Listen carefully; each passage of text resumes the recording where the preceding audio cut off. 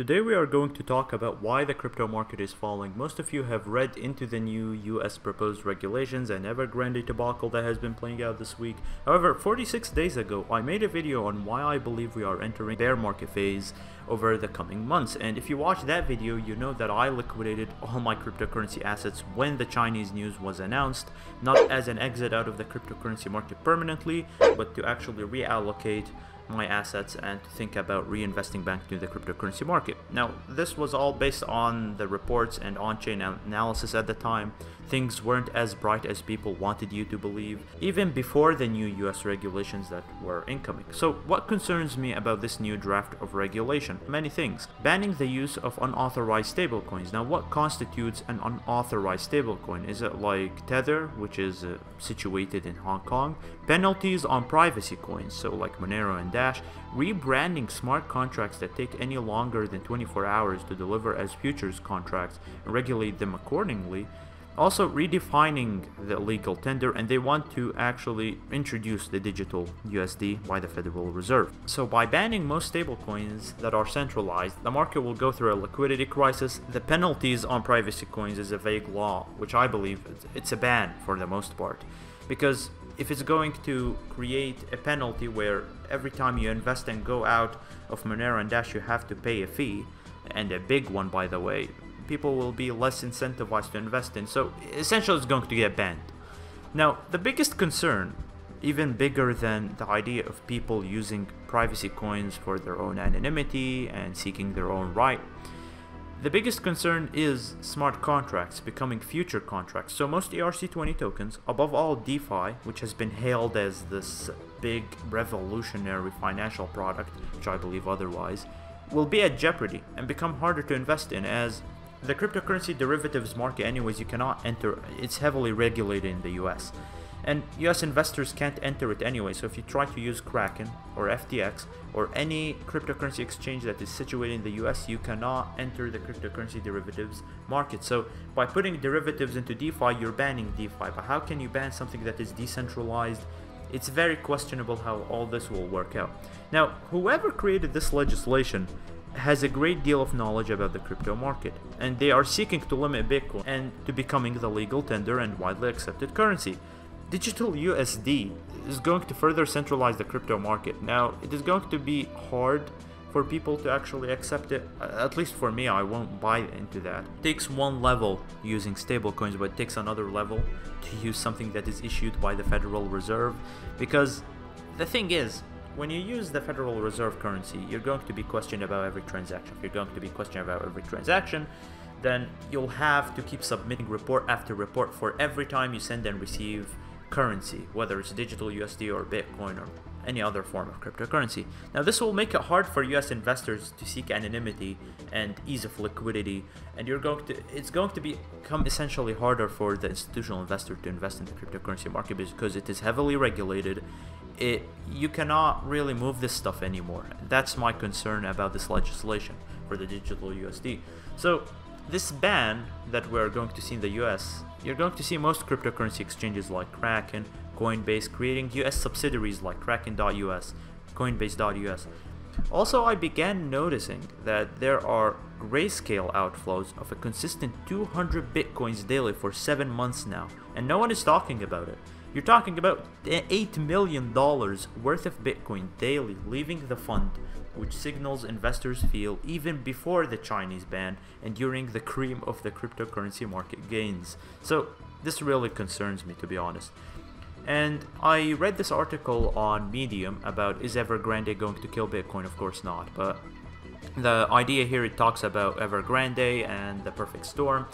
It essentially comes down to how Evergrande is going to deal with its crypto holdings, which, if you didn't know, they have holdings in cryptocurrency, not only real estate.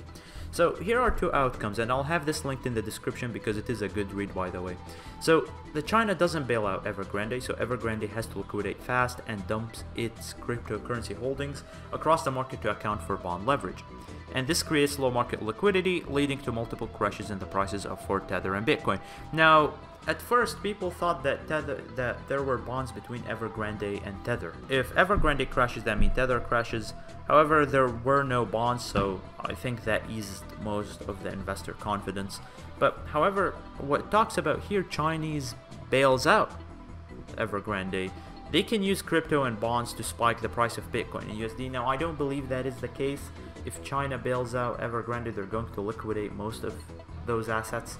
Not most, but at least the cryptocurrency assets, because it is banned. If it is banned, they can't keep holding it for longer. So you're going to have a lot of liquidations. So spiking the price of Bitcoin and USD, I don't think that is possible. More of the proponent of the idea that it doesn't bail out Evergrande, because if, let's say, China bails out Evergrande, you're going to have more and more institutions further down the line, 5, 10, 15 years down the line, doing the same risky stuff that Evergrande put themselves in. And this stuff is not new, by the way. Back in 2016, and I'll watch this video, by the way, inside the Chinese housing bubble, there are many towns in China that have these big high-rise buildings, and no one is living in them. So this bubble has been forming over many years, and now it just popped, and you're going to see this whole company fail due to its sheer amount of debt of 300 billion. So in the end, I know this is a shorter video than usual, but in the end, are we entering a cryptocurrency market bear market? I believe at this point, based on the information, based on on-chain analysis, based on how Grayscale has been liquidating 200 bitcoins daily for the last 7 months, and the idea is there is no reason why they have been liquidating it this way. Like, are they paying management fees? Like, why are you liquidating $8 million daily? Anyways, I believe we are entering a bear market now. This bear market, it's going to be much harder than any other bear market, because firstly, we have institutional investors, big stakes in Bitcoin, huge sell-offs. The second thing is the price falls that we have seen. So the price of Bitcoin has fallen by nearly 15% in the span of this month. So we are essentially entering a bear market. Things have been running off steam for a very long time. If you ask me, this is my investor's confidence. Like, I have been doing a lot of research over the last few months. I have not found a reason why I should be holding cryptocurrency longer. When the Chinese ban came, I believe that was the final straw. I believe that there is no recovery from that point, and things have seemed that way ever since.